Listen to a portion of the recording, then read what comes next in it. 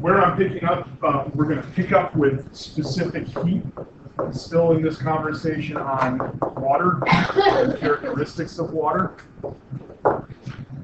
We've already talked about the differences between heat and temperature, units to measure for heat and temperature, and chemistry and physics behind heat and temperature. We're now moving on to this concept called specific heat. And you can see an example of specific heat here. And basically the idea of specific heat is the amount of energy that different materials can store is going to be different.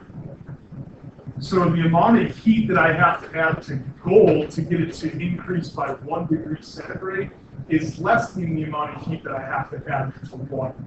Once again, here with specific heat, we're using water as our standard of measure. So a specific heat is always going to be taken relative to water. So specific heat, the mathematical definition, if you will, is the ability of 1 gram of substance to be increased or decreased by 1 degree centigrade. So the amount of heat that we have to put in to increase or decrease that substance's temperature by 1 degree centigrade. And I said it's always relative to water, right? So water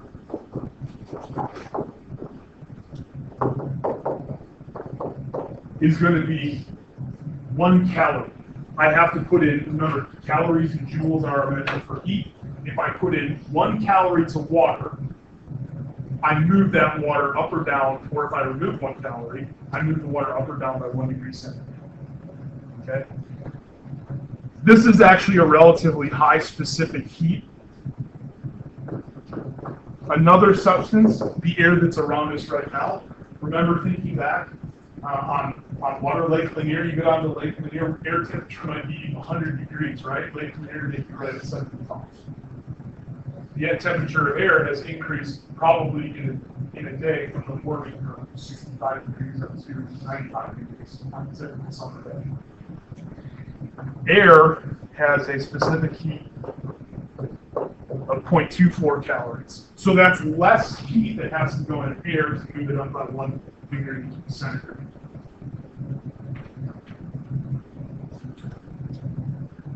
So why does water have such a high specific heat? And it all goes back, well, does anyone happen to know where it goes back? We sort of alluded to this last time. It goes back to the function of the hydrogen bonds that are present in water.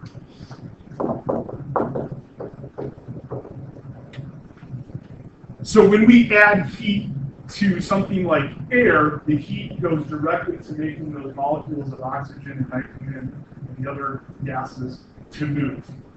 Okay? Whereas with water, when we add heat, I first have to use that energy to break the hydrogen bonds so that those water molecules now don't have that affixing force.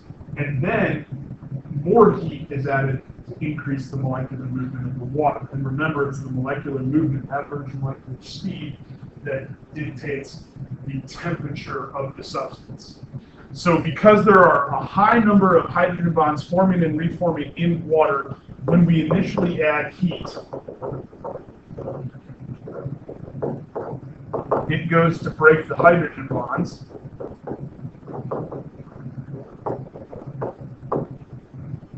Not to speed up the molecules. Add a little more heat, we've broken the hydrogen bonds, now we can begin to increase the molecular speed. So we actually have basically 2 layers of things that we need to do. Break the hydrogen bonds, which requires a certain amount of heat, and then start to move the molecules, which requires more heat.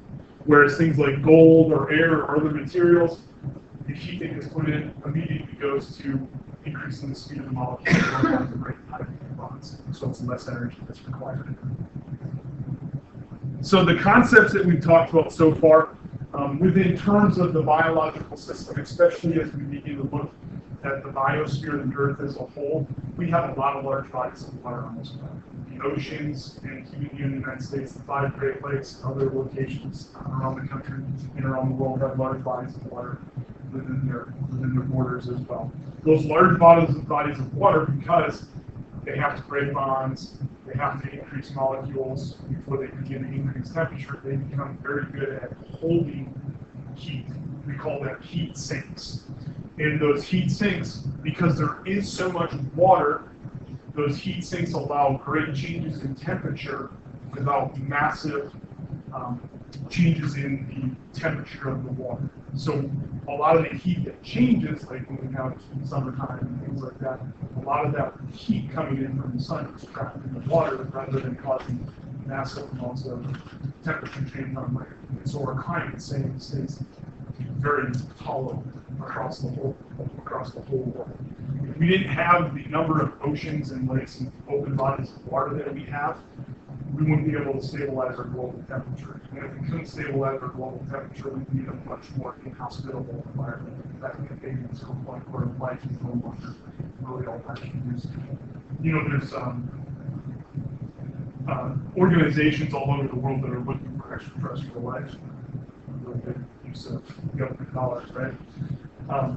But probably one of the biggest inhibitors to finding life on other planets is the fact that there's so little, there's just small amounts of water. In fact, that's one of the first things that they'll go and look for is to do a survey to see what type of water is present, if any.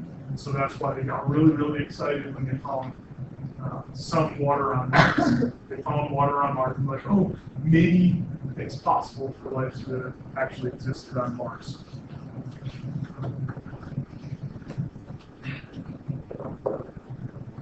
Now, this idea of specific heat also plays into a characteristic known as heat of vaporization.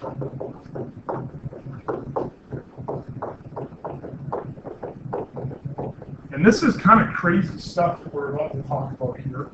But this idea of heat of vaporization is the idea of how much heat is required to create a vapor or a gas from a material. So water at room temperature, it's a liquid. If we add heat, eventually we begin to cause that water to boil. You all are familiar with that. And what's happening as it's boiling is that is the gas phase of the water escaping from the liquid phase. Okay? So the amount of heat that's required to go from liquid to gas is known as the heat of vaporization. Now, in terms of heat of vaporization, what's going on is you begin to add heat, and what happens? The molecules, we increase molecular speed.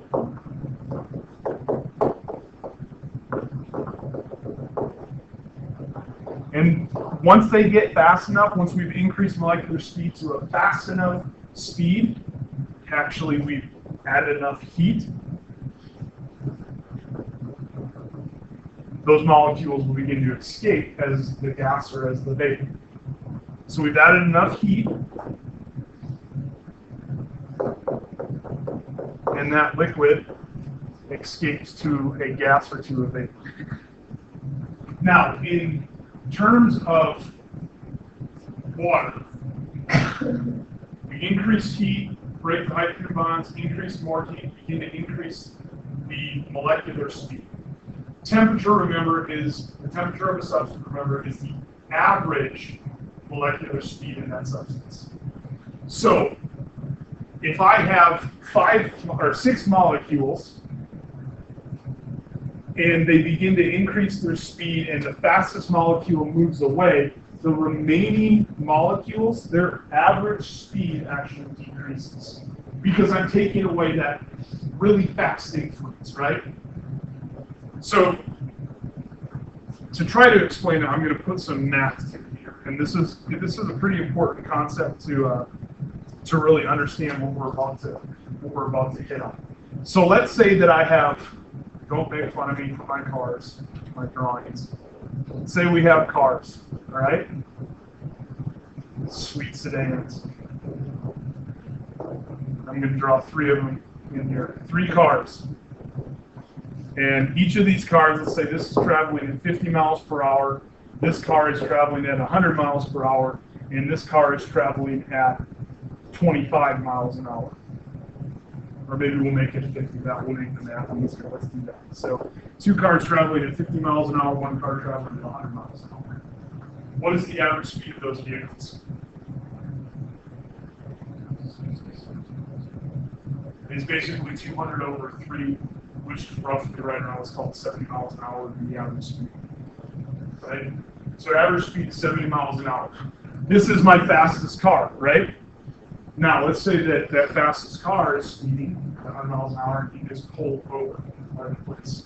So I'm left over now with losing the fastest car in that group of 3 cars. Now, what's the average speed?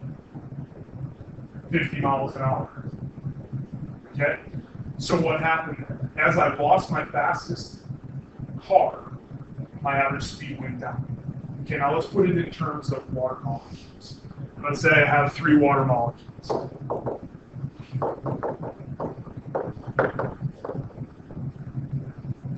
And let's say the average temperature here of this guy is right at 100 degrees centigrade, 50 degrees centigrade here, 50 degrees centigrade here.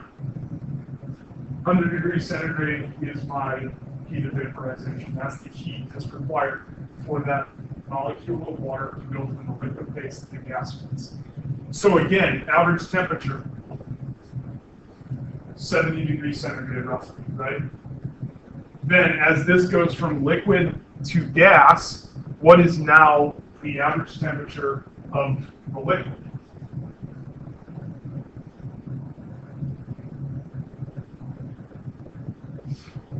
$50 centigrade. I've just decreased my temperature, but I'm adding heat.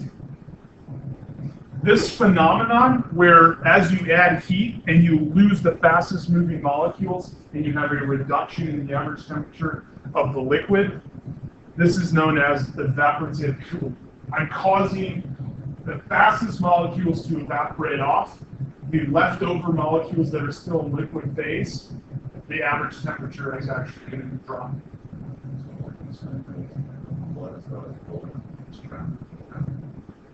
Yeah, so once water starts to boil, as I'm losing those molecules that are turning into gas, I'm actually continually causing a decrease in temperature.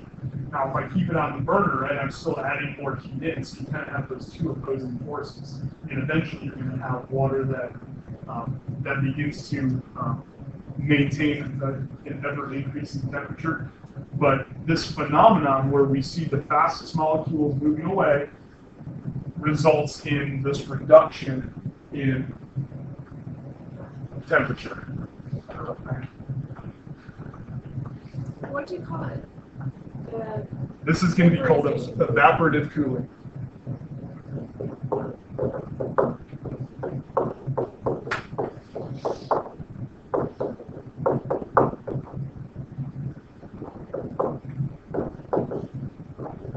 And this is just simply that idea that as we add more heat, the individual water molecules are all changing their molecular speed or their temperature at different rates.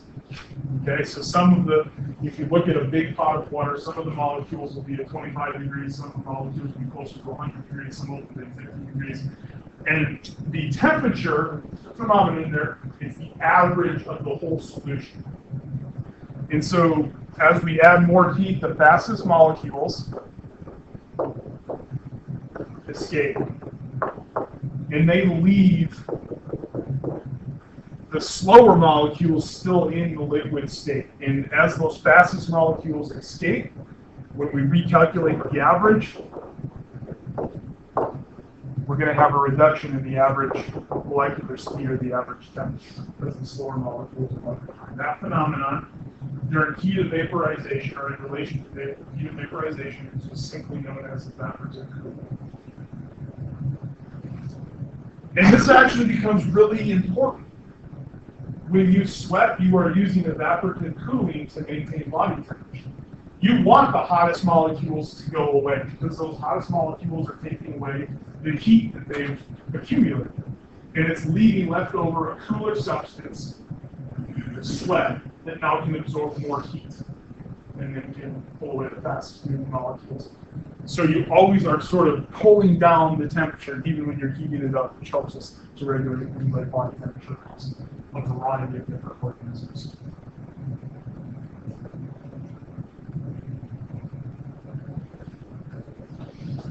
All right, next concept here that I want to discuss with water, you've all probably have heard this before. Water is called the universal solvent. The universal solvent, what that really is saying is that water dissolves a lot of stuff.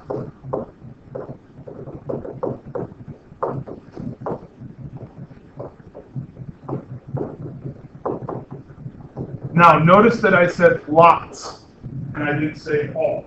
So water cannot dissolve everything, but it can dissolve a lot of things. And you can actually think of some things that water doesn't dissolve.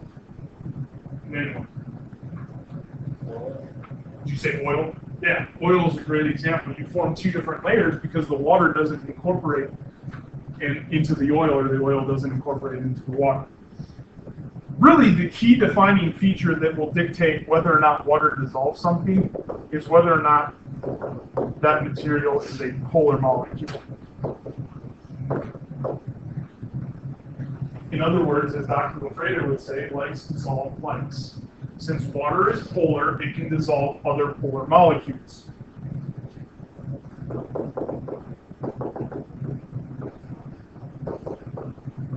Water can also dissolve ionic molecules, and really the ionic molecule, even though it doesn't exhibit polarity, it exhibits a charge that can be attracted if it's positively charged to the negative side, the hydrogen side of the water molecule, or if it's positive to the negative side, oxygen side of the molecule.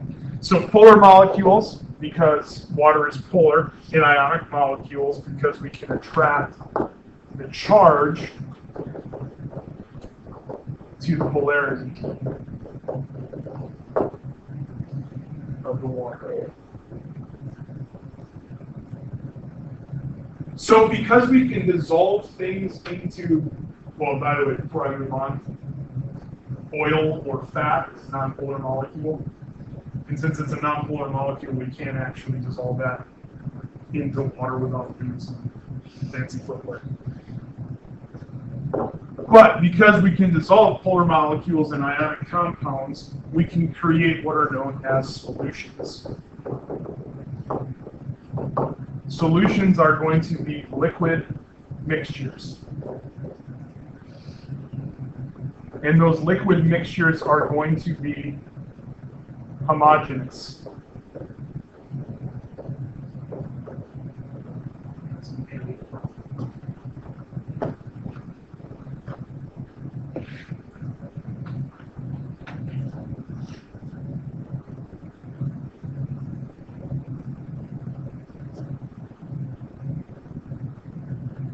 So liquid mixtures create homogeneous or well mixed materials.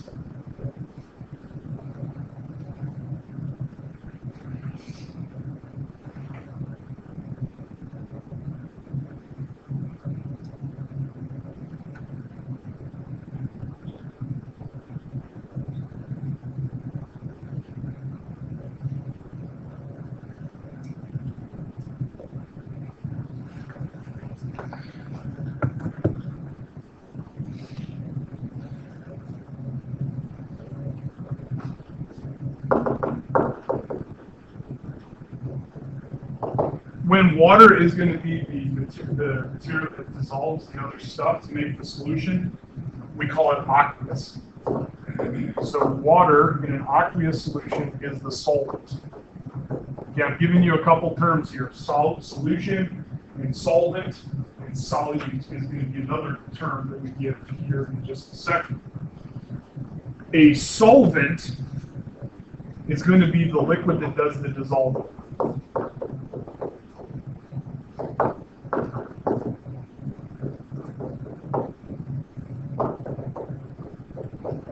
So the solvent is the dissolving liquid.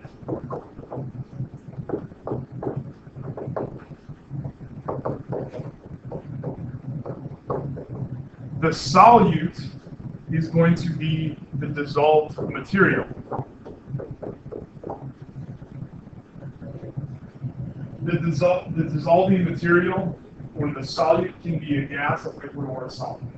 So it doesn't just have to be something like sodium chloride or salt. It could be a gas. We could dissolve oxygen into water, or we could dissolve another liquid, something like ethanol, into water.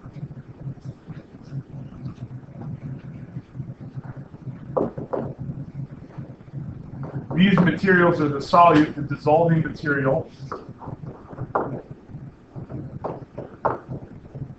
Can be either hydrophilic, which means water-loving, which will readily dissolve in water, or the material can be hydrophobic,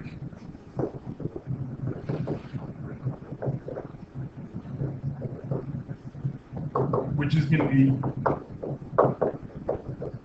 a water-fearing material. And if it's hydrophobic, it's not going to dissolve as well in water.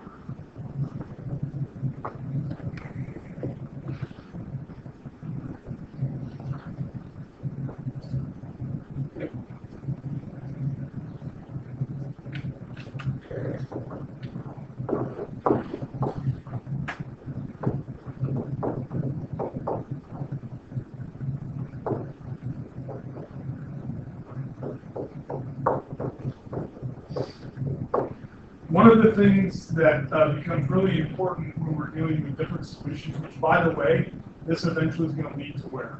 To the fact that we have solutions inside of the cell and we have solutions surrounding the cell. And we want to be able to quantify those solutions. We want to be able to put some sort of number to those solutions. One of the most common ways that we quantify solution is centered around the use of a measurement called a mole, not the animal, but related to Avogadro's number, 6.02 times 10 to the 23rd molecules in a mole. I gotta go get my battery for my call recording.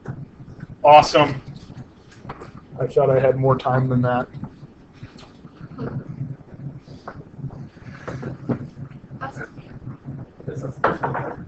Yeah, it really is, because that's another. On October 23rd, we will celebrate mole hour, or mole minute. 6.02 times 10 to the 23rd, October 23rd. You'd probably all be asleep. Although we could do it at 6:02 in 6:02 p.m. We have a party at your house. At 6:02. At 9. Yeah, 9. Come over at 6:01. You all leave at 6:03. But for that minute, it's gonna be wild.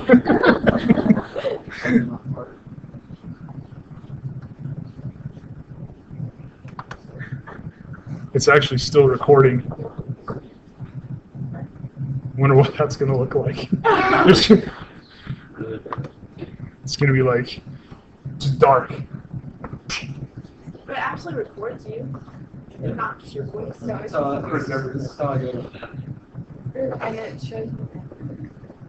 But you can't see it. It's not just like where it's going on.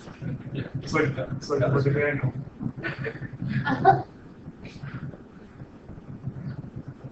All right, we're back after this commercial break. So quantifying aqueous solutions, we're going to center around this idea of the mole. And you can see here that the mole can be represented for several different phases. It can be represented as the number of particles, or the mass, or the volume of gas, the volume of liquid. And all the mole is going to be the number of molecules to equate 6.02 times 10 to the 23rd molecules, or 6.02 times 10 to the 23rd molecules. Okay? 6.02. Oh, man, I don't like that.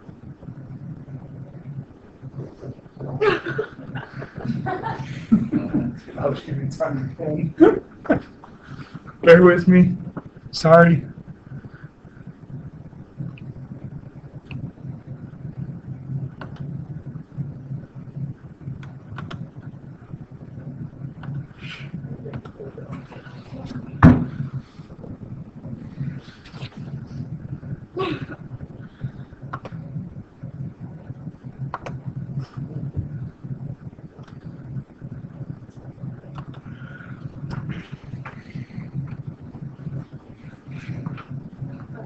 Whatever.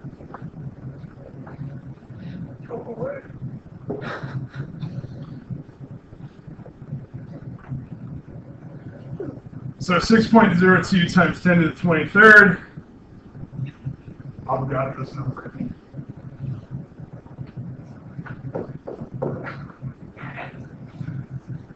So to begin to figure out, basically I want you to know how to calculate the mass of a material that would contain those 6.02 times 10 to the 23rd molecules.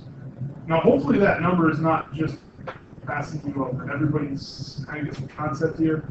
You're going to move that decimal 23 positions to the right. And that's the number of molecules that you would need to make 1 mole. All right? So the first step here, step 1,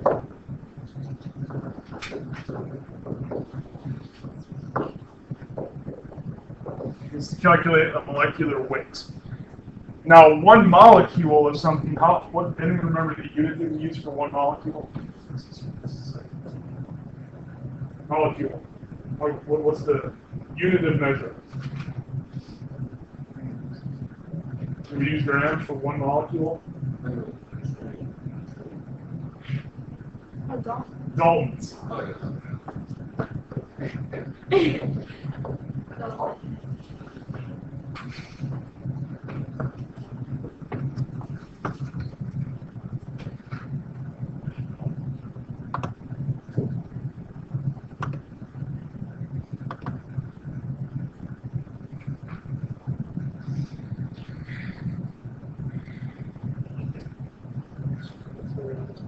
Okay, so be thinking about Daltons.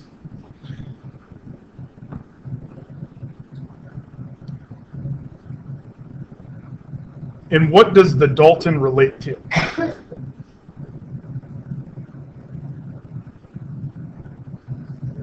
In other words, what part of the atom has mass? The nucleus, which is made up of, and how many Daltons is a proton? And how many Daltons is a neutron? Okay, so how many Daltons are 2 protons?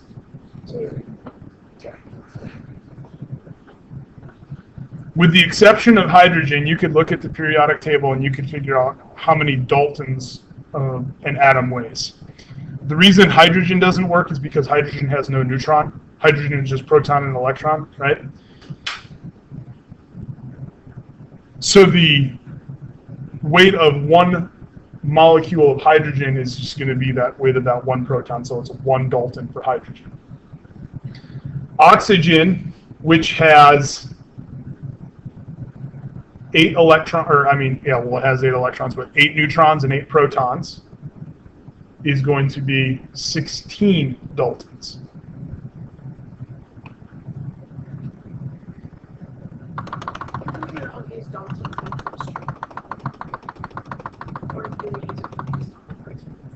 You're probably using them, well, you're probably dealing with molar mass, which is about what we're going to convert to.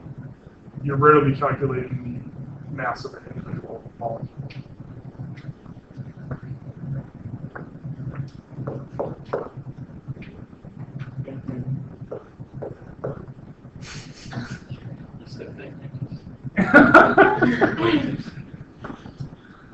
That's all right, we'll just deal with it, right?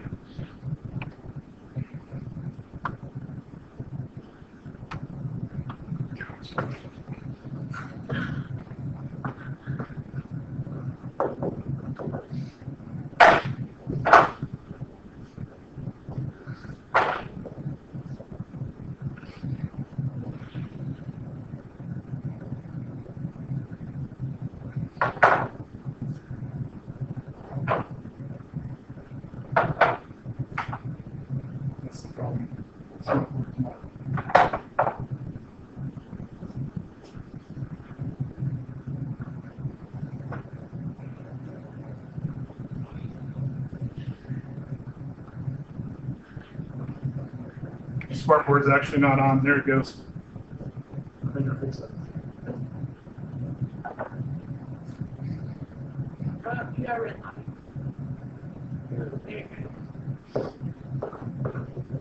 All right, so step one. We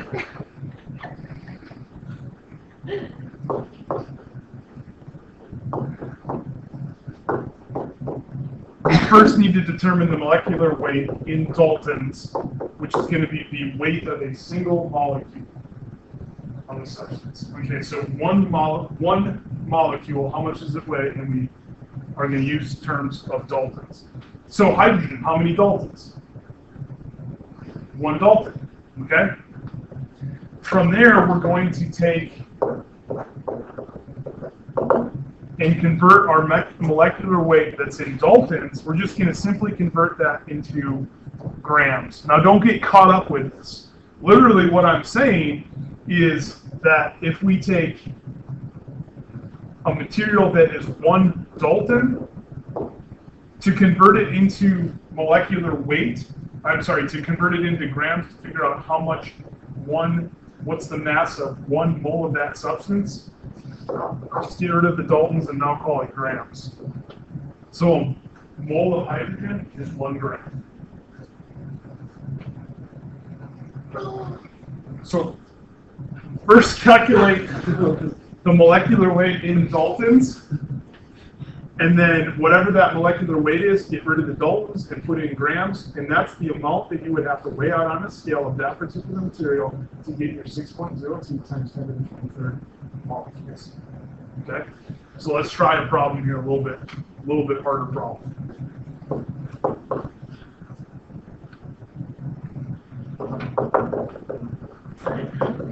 The example is going to be a molecule of glucose. How many molecules of glucose, or what's the weight of glucose to get my 1 mole of glucose? So first we would have to know the molecular formula for that molecule. Anyone happen to know what it is?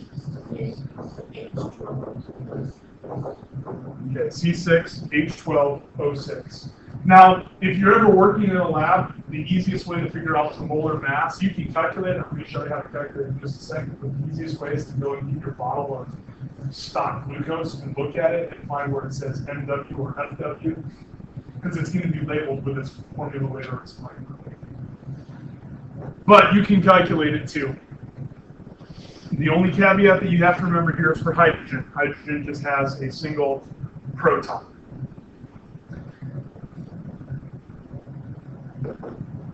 So we're going to take our C6H12O6 carbon. Carbon is going to have a total of 6 protons. From those 6 protons, there's also going to be 6 neutrons. The carbon atom's molecular weight is going to be 12 Daltons. For hydrogen, it's going to be 1 Dalton. And then for oxygen, 8 protons, 8 neutrons, so 16 Daltons. So that's the weight of each individual. But notice I have 6 carbons, I have 12 hydrogens, and I have 6 oxygens. So I'm just simply going to take 12 times 6.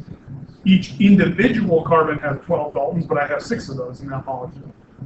So 12 times 6, which is 72.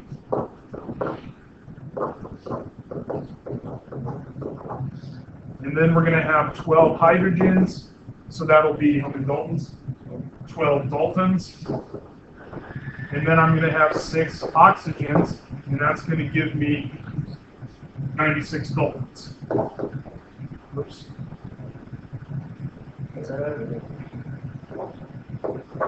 96 Daltons. Then just simply take all of those together and add them up.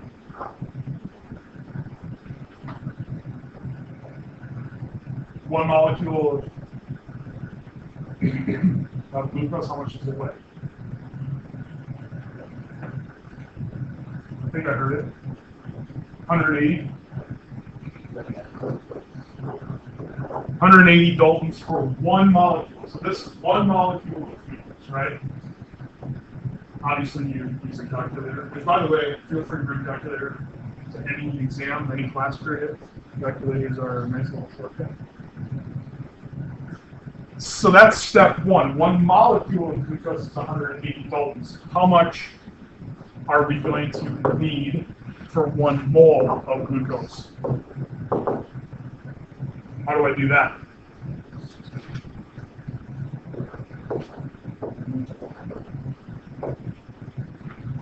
Swap out Daltons for grams.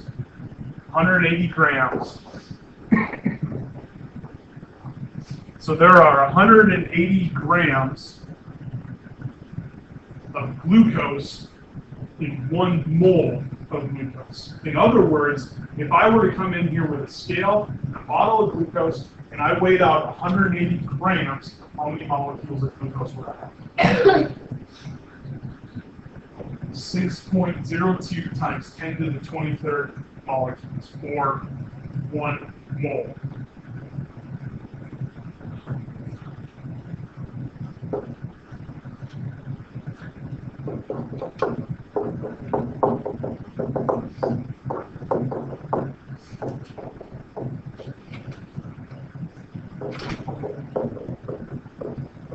Contains 6.02 times 10 to the 23rd molecules. Whose number is it?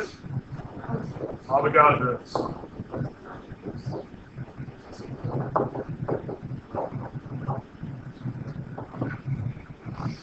So that's going to be Avogadro's number. So this is the starting point.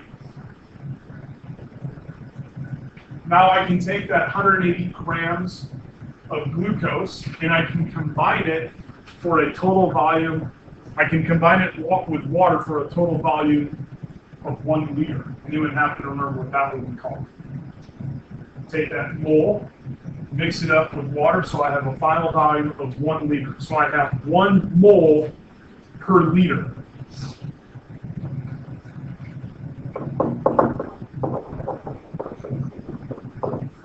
That is a quantity known as molarity. Molarity is moles per liter of a solution.